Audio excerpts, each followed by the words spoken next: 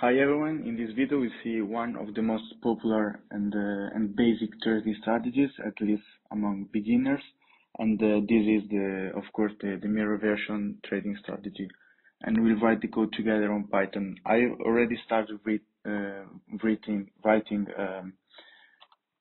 a little bit of code, which in particular is importing the necessary packages and libraries. Then I imported the data, which in this case I selected two stocks, which are the Standard & Poor's 500, SPY, and the Meta. And I downloaded with the Yahoo Finance package 3 years of data. So if you don't know how to download this data or you have your own method, it's okay. Otherwise, you can watch one of my previous video to understand how to actually download data. Then I computed the spread between these two stocks, which I just used the ordinary square method which is already implemented in Python to calibrate our single factor of our model, and then I computed the spread in this way.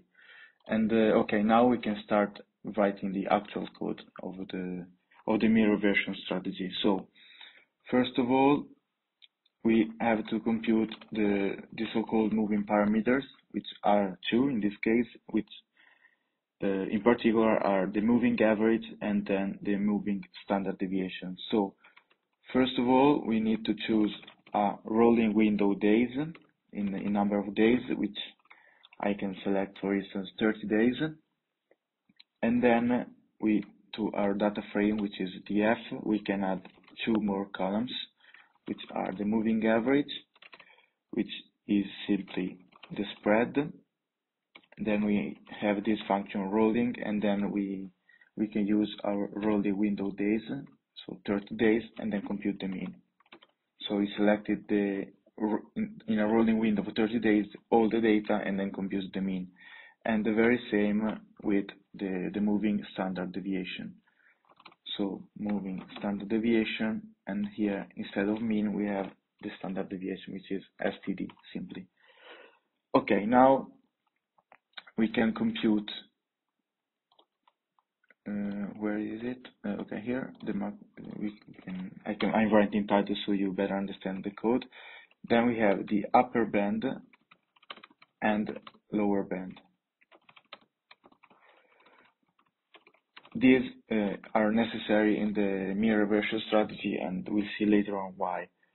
And okay, in this case we consider a bound of 4 standard deviation, which is quite usual, and in particular 2 above the moving average and 2 below the moving average. So we add 2 more columns, which are upper band, which is simply the moving average, plus 2 times the moving standard deviation, and the very same but with a minus for the lower band. So the lower band is the moving average minus 2 times the moving standard deviation. And here we have the upper and lower band. And to better visualize it, I can plot it. So first of all, we plot the spread. And okay, I write the label so that later on we can use the legend. And for instance, a figure size good is of 10.5, which can fill the whole page. And okay, this is the spread, and in the same area we can use the upper band and plot it with the label upper band.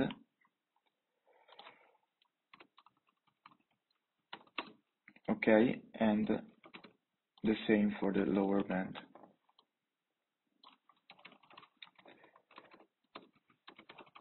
Okay, and so now I can add the legend and then show it. Okay, so you can see here we have the lower band in green and the upper band in orange. Okay, these are of course needed in a Mean Reversion strategy, and now I'll explain you in which way. So we can pass to the main part of the strategy, which is computing the positions, stock positions, which are buying and selling. So just in a couple of words, first we need the long positions, and the strategy for the long position is to buy low and sell high. So we buy when the spread goes below a certain threshold, and we choose this threshold to be the lower band. So when the spread goes below the green band, so the lower band, we buy, since we want to buy low.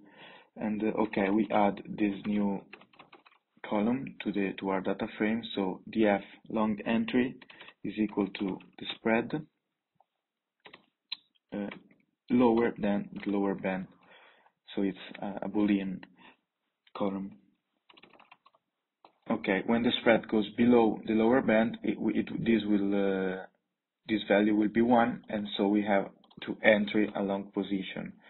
And when we exit this position, so long exit, we need to choose when the spread goes above a certain threshold, so we can sell high, and this threshold is simply the moving average. So df.spread greater or equal than the moving average. Okay, now I can just modify a little bit the data frame. Okay, so we have positions long, and we use none, not number, and then we have df at long entry,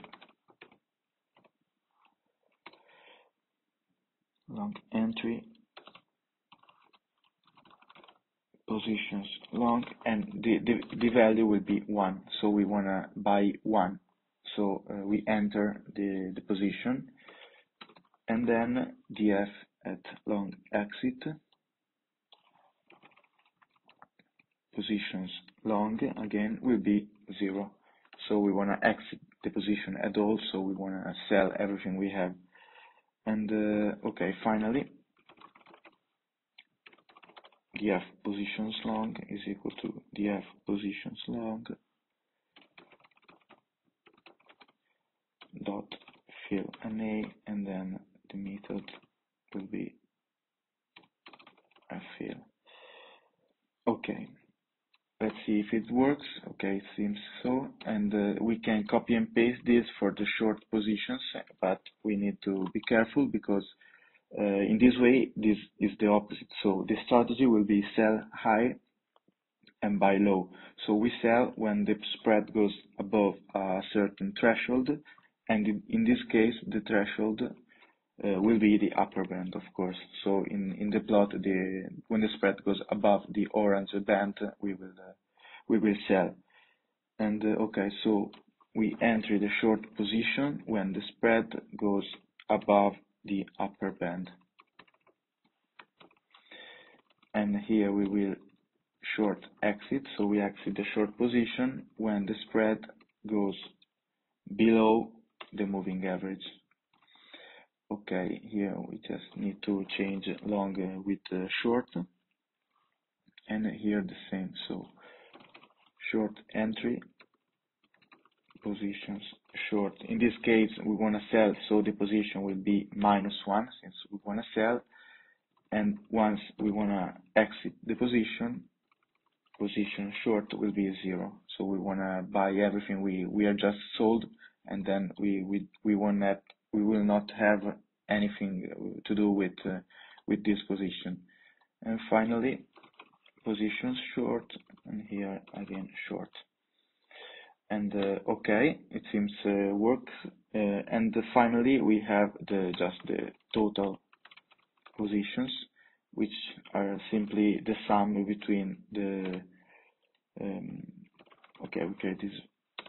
the sum between the positions long and the positions short. So df dot positions long plus df dot positions short. Positions. Okay, And now, if you want, I can just print the data frame so you can see our results. Okay, so now we can pass to the last part of the codes, which is to a sort of backtest of this strategy, which is computing the cumulative profit and loss. Okay, first of all, we need to compute the spread shift on 1 day, so we call spread shift, and will simply be the spread minus the spread of the day before, so df.spread.shift of 1, since we want to compute the shift of 1 day, so spread shift of one trading day, of course. Then we will have this new column, which is profit and loss, and will be positions shift of 1 times our spreadsheet, so df.spreadshift. Okay, spread shift. Okay. Finally, the cumulative sum will simply be the cumulative sum of this P&L. So df of cumulative P&L mean reversion will be simply df.P&L.cumulative sum of that column. Okay, now we see that it's good, and we want to compare it with the simplest trading strategy, which is simply buy the stocks at the beginning of the time window, which in this case is 3 years, and then keep the stock without doing anything, which is the basic strategy. It's called the basic trading strategy, and so we call it cumulative P&L standard. Okay, or basic. Okay, and we simply have SPY plus meta, and then minus the initial amount, so this vector of 0, so the first value, the value of the stocks at 3 years ago. And okay, it is working. Now we just need to plot to see better the values. Okay, so we have the cumulative P&L mean reversion plot, and the label will be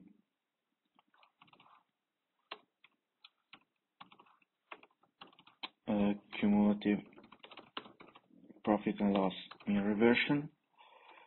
Again, as before, the figure size, it's good to consider 10.5, so we can fill the whole page.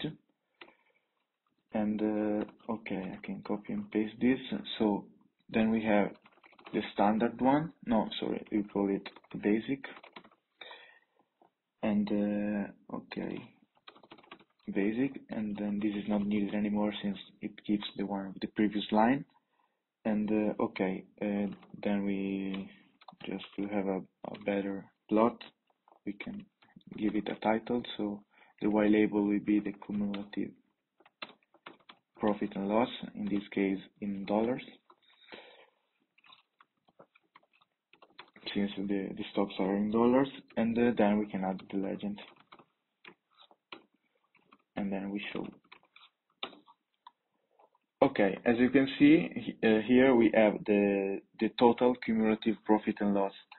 Of course, if I change, I can change the time windows to do a different back test of our strategy, and as you can see, it's a lot more conservative strategy than just keeping the stocks and do anything. And you see at the end you have a lot higher profit with respect to the basic trading strategy. Of course, the trade-off is that every time you buy and sell, you need to pay a fee. But which in the case of just keeping our stocks is not needed. And so when doing a good back test, you should also consider fees every time you buy, sell, and so on. And yeah, that's it. And you can see that the volatility of our trading strategy, of our profit and loss, is very low. So that's one of the main reasons that it's a lot used, at least by beginners, because not by banks, but for beginners, it's a good trading strategy. And yeah, that's it. And I hope you enjoyed this tutorial, and stay tuned for other videos. And thanks for watching, of course.